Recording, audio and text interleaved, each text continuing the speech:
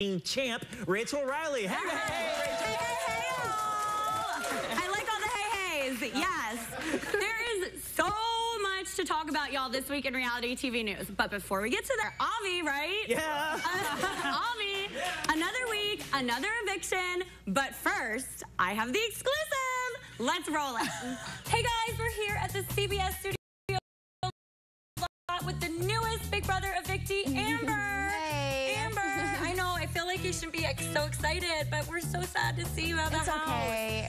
So, biggest physical threat. The guys have called you the biggest physical threat. Tell us about that. I love that they think I'm a physical threat, because I am. Who would you have gone after if you could stay in the house? Who were you going to go after next? That is so easy.